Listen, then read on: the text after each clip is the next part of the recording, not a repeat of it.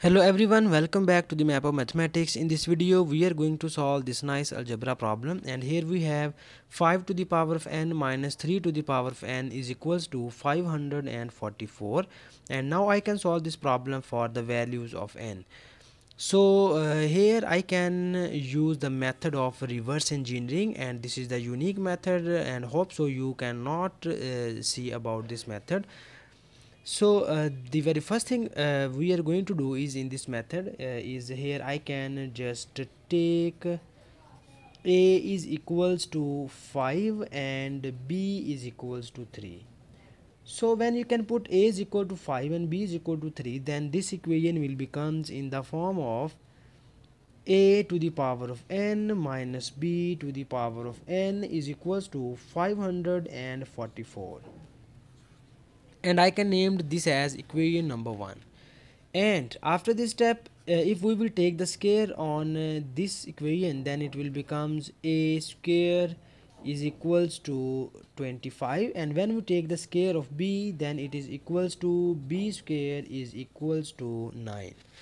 And now we will add these two equations, and you can easily see here we have a square plus b square is equals to 25 plus 9, and 25 plus 9 will be equals to 34. And similarly, when we subtract a square and b square, then you will get a square minus b square is equal to 25 minus 9, and 25 minus 9 is equals to 16. So this is the value of a square minus b square. And now in the next step I can find the prime factors of 544. So you can see here the prime factors of 544 are find in this method. And here we first divide it by 2, and you see that 2 2s are 4, and here we carry 1, and 2 7s are 14, and 2 2s are 4. After that we again divide it by 2, so you get 2 1s are 2, and 2 3s are 6, and we carry 1, and 2 6 are 12.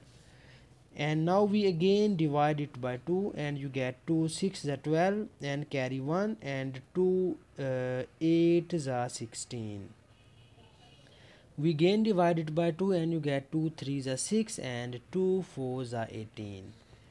So again divide it by 2, and you get 2 1s are 2, and 2 7s are 14, and finally we divide it by 17, and you get 17 1s are 17. And now we can write this 544 as 2 times of 2 times of 2 times of 2 times of 2 times of 17. And now you can multiply these four factors, and you get 2 2s are 4, 4 2s are 8, and 8 2s are 16. And multiplied by, when you multiply these two factors, then you get 2 7s are 34. And now we can move towards our equation number 1, or this equation.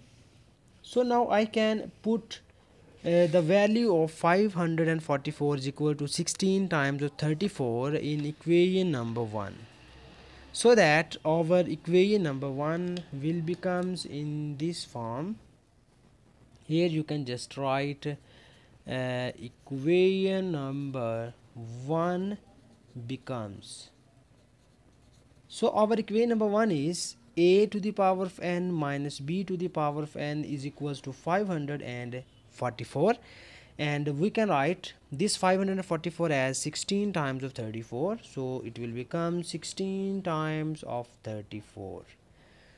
And now you will see here we have a square minus b square is equal to 16, and a square plus b square is equal to 34. I can name this as equation number 2, and this as equation number 3. I can just put equation number 2 and equation number 3 in this equation, or I can just write it here, use equation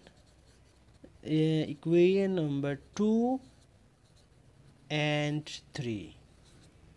So when you can use equation 2 and 3 here, then you can just put the values of 16 and 34 here. So you get a to the power of n minus b to the power of n is equals to 16, and 16 is equals to a square minus b square into 34, and 34 is equals to a square plus b square.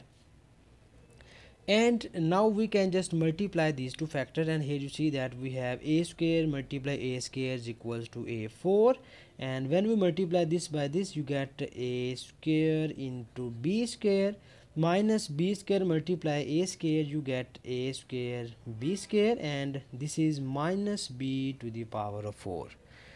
And here you see that these two terms are cancelled by each other, and here we obtain just a to the power of n minus b to the power of n is equals to a to the power of 4 minus b to the power of 4.